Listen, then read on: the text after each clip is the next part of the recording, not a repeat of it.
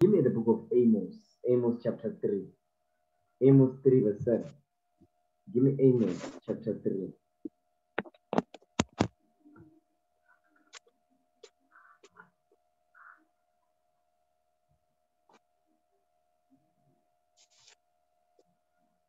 The book of Amos, chapter 3, verse 7. Surely the Lord God will do nothing, but he revealeth his secret unto his servants, the prophets. So it says, the Lord God will do nothing, but he revealed his secret unto his servants, the prophets. He revealed his secret unto his servants, the prophets. Give me the book of Deuteronomy 29. Deuteronomy chapter 29, verse 29. With that, the book of Deuteronomy chapter 29, verse 29. The book of Deuteronomy, chapter 29, verses 29. Come on. The secret things belong unto the Lord our God, but those things which are revealed belong unto us. But those things which are what? But those things which are revealed. But those things which are revealed, come on. Belong unto us and to our children forever. Come on. That we may know, that we may do all the words of this law. You see that thing? It says, but those things which are revealed belong unto us and our children forever. So the Lord will reveal his secrets unto the prophets, and the prophets will teach the people, including the children. You understand? Go back to Amos 3 verse 7. Amos chapter 3 verse 7.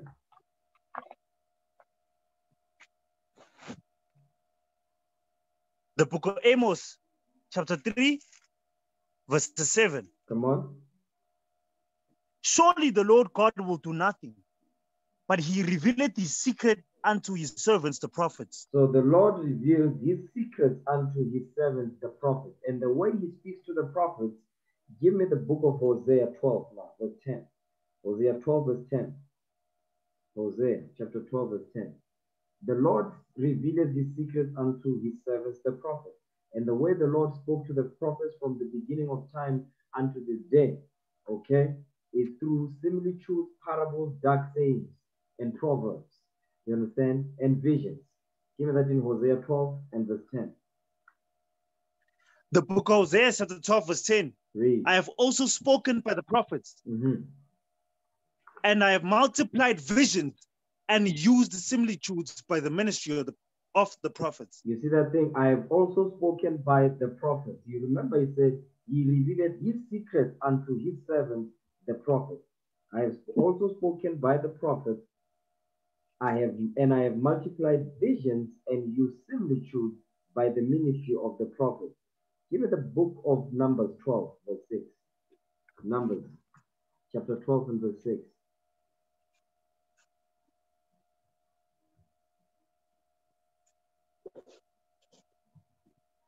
The book of Numbers, chapter 12, verse 6. And he said, hear now my words.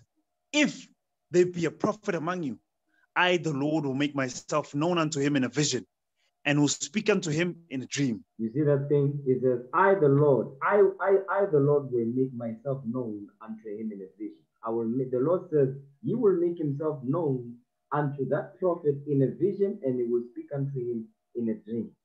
You understand? So the Lord will speak to, he speaks to the prophets in various forms. He uses visions and dreams, use similitudes and parables, and proverbs and dark sayings. You understand? Go back to Hosea 12, verse 10.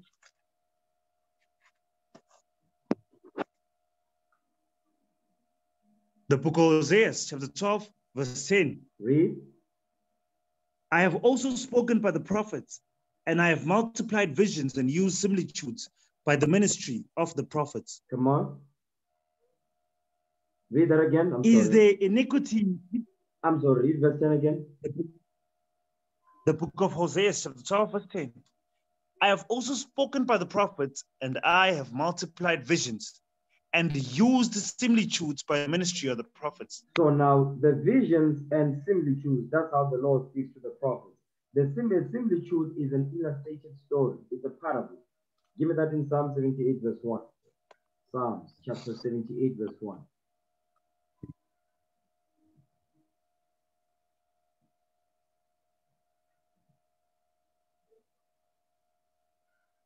The book of Psalms, chapter 78, verse 1.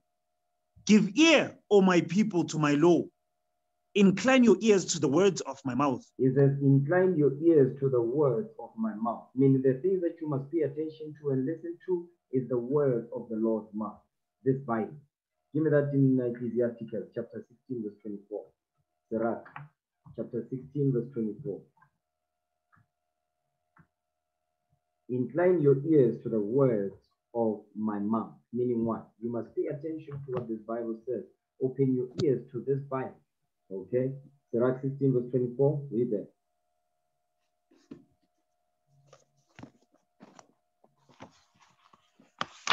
The book of Ecclesiastes, chapter 16, verses 24. Read. My son, hearken unto me and learn knowledge, and mark my words with thy heart. You see what it's saying? It says, mark my words with thy heart. Mark my words with your mind. Which words? The words of this law. You understand? The words of this law. Verse 24 again. The book of Ecclesiastes, chapter 16, verse 24. My son, hearken unto me and learn knowledge, and mark my words with thy heart. You see that thing? Mark my word, the words of this law, the words of this Bible. That's what you're supposed to listen to. That's what you're supposed to put in your mind. Okay? Go back to Psalm 78, verse 1 again. The book of Psalms, chapter 78, verses 1. Read. Give ear, O my people, to my law. Incline your ears to the words of my mouth. Incline your ears to the words of my mouth. Read on. I will open my mouth in a parable. I will utter dark sayings of old. Read that again, verse 2. The book of Psalms, chapter 78, verse 2. I will open my mouth in a parable.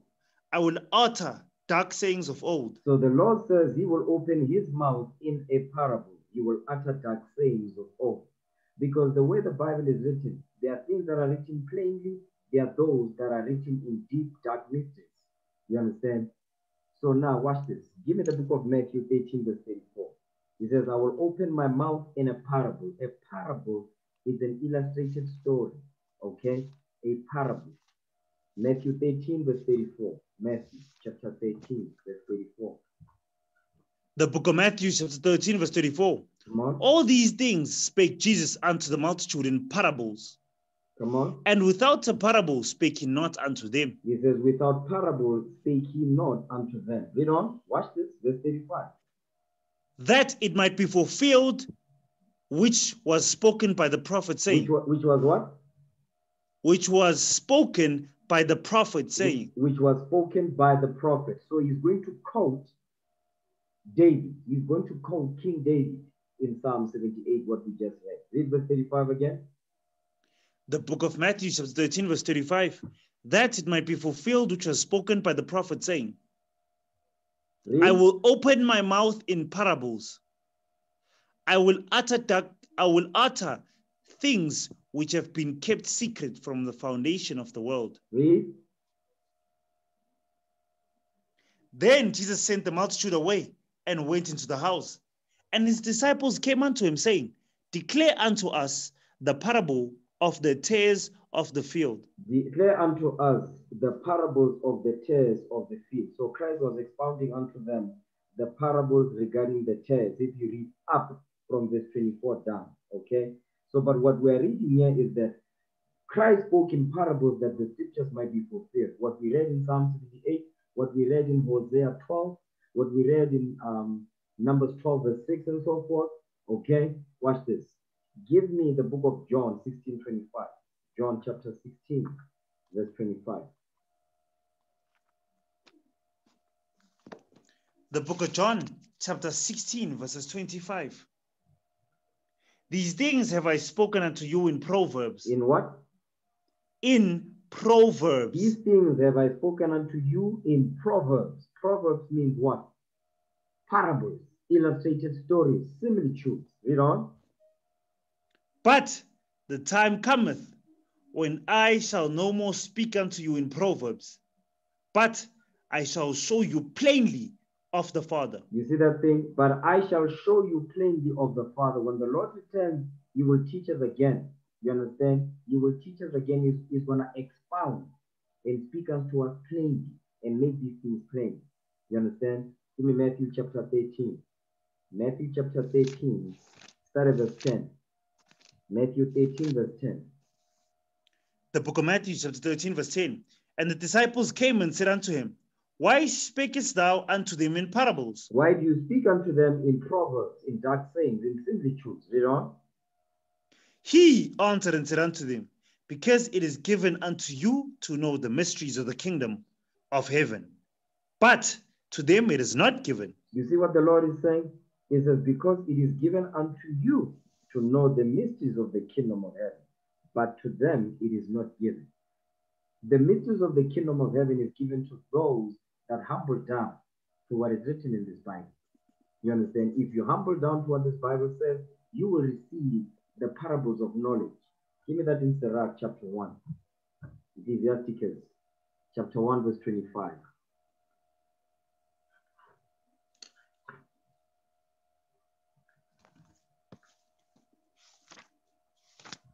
The book of Ecclesiasticus, chapter 1, verses 25. Mm-hmm.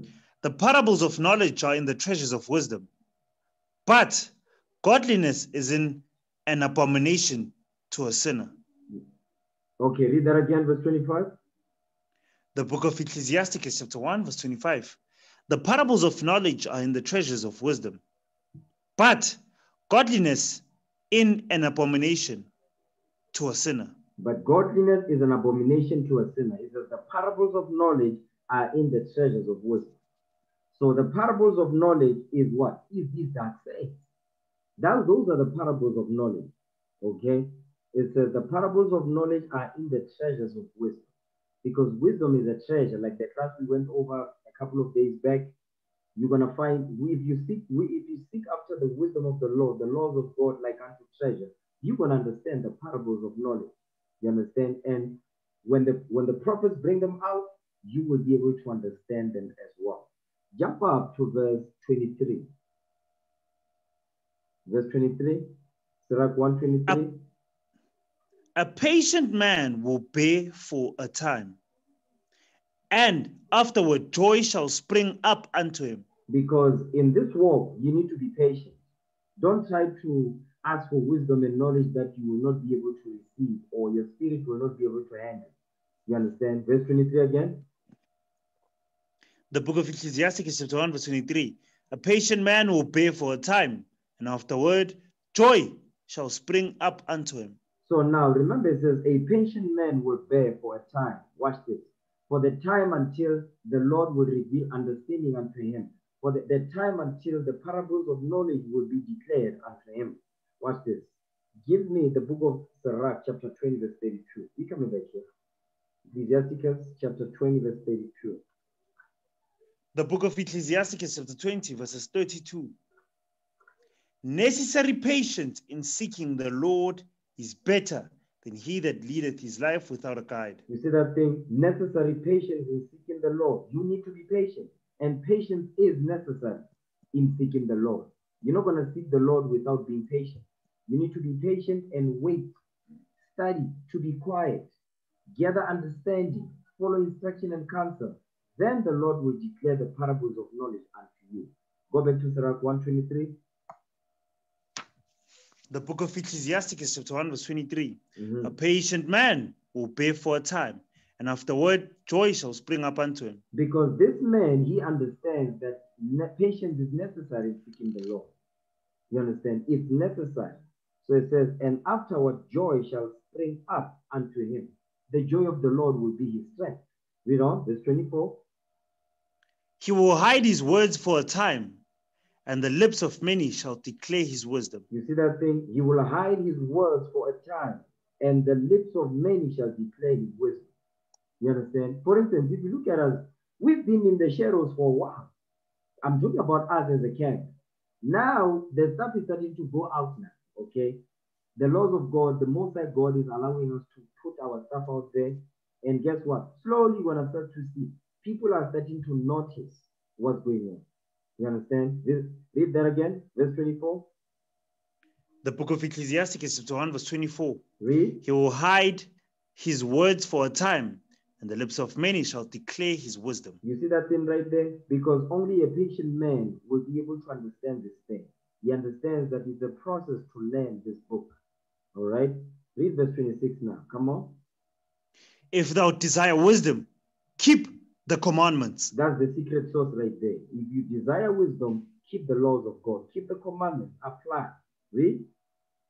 And the Lord shall give her unto thee. And the Lord will give her unto you, will give wisdom unto you. You know? For the fear of the Lord is wisdom. For the what? For the fear of the Lord is wisdom. For the fear of the Lord is wisdom. So the first thing you must do first, you must fear the Most High God. Give me that in Psalms 119, verse 120. Psalms 119, verse 120.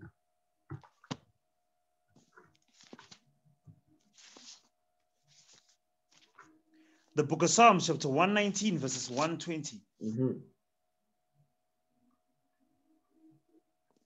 My flesh trembleth for fear of thee. I am afraid of thy judgments. You see that thing? I am afraid of thy judgment. So the thing that we must be afraid of, we must be afraid of God's judgment. All right? That is the first thing that must come upon us. The first thing that the Lord requires of us is fear. It's not love, it's fear. Give me that in Deuteronomy chapter 10. Deuteronomy chapter 10 and verse 12. Watch this. The book of Deuteronomy chapter 10 verse 12. And now Israel, what doth the Lord thy God require of thee? But to fear the Lord thy God. To do what? To fear the Lord thy God. That's the first thing that the Lord requires of us. To fear him. Not to love him, no. To fear him. To fear. To be afraid of his judgments, like David said. That's how we're going to get the wisdom that the Lord wants to give unto us. Okay? Read that again, verse 12. The book of Deuteronomy, chapter 10, verse 12. And now, Israel, what doth the Lord thy God require of thee? Read. But to fear the Lord thy God, Read. to walk in all his ways and to love him, and to serve the Lord thy God with all thy heart and with all thy soul. You see that thing? So now it says, first thing, you must fear the Most High God. Then the second thing is, you must walk in all the ways of the Most High God. Then the third thing says, and you must love him. So notice where the love part is on the face. It's set on the left. Okay, the first thing is fear. The second thing is walk in all his ways and love him. Then serve the Lord thy God with all thy heart and with all thy soul. That is what the Lord requires of us. Go back to Sirach now, chapter 1, verse 27.